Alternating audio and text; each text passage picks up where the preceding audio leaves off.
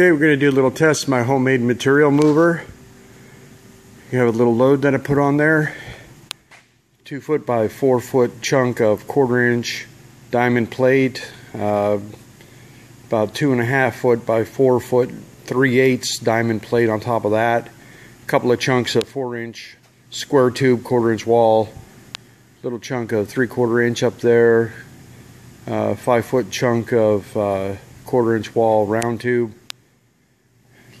Little piece of railroad track, and for good measure my old blacksmith leg vise.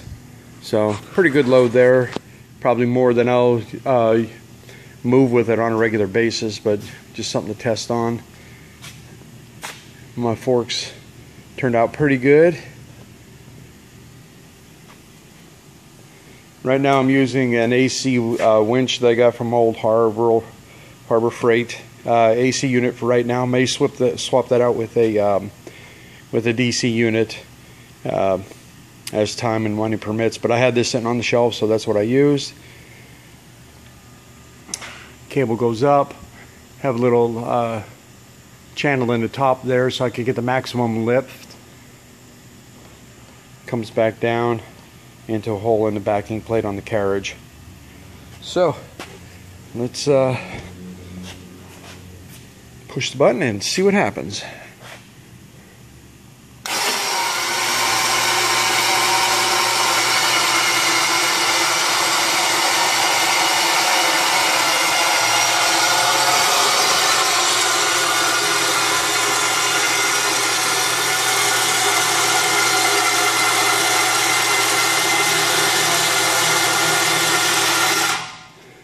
So, not too bad. As you can see here, 2 roller bearings in the lower rear of the carriage, and you can't really see too well, but 2 in the top front. So the weight of the carriage itself and whatever load that's on there loads the bearings, so it tracks pretty good. Might have to play around with that a little bit, but I have overall about a 60-inch lift.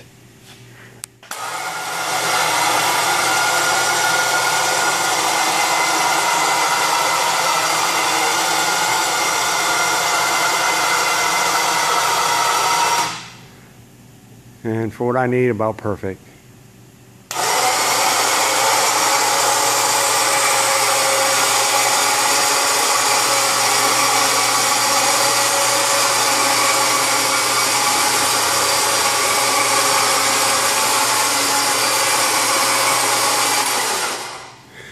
Okay, and even with the load on it, see, it rolls pretty easily. Easy to turn. Got some 5-inch casters on there. Maybe a little bit soft, but for the shop they work just fine. So there it is, overview. Mostly scrap metal I had laying around the shop.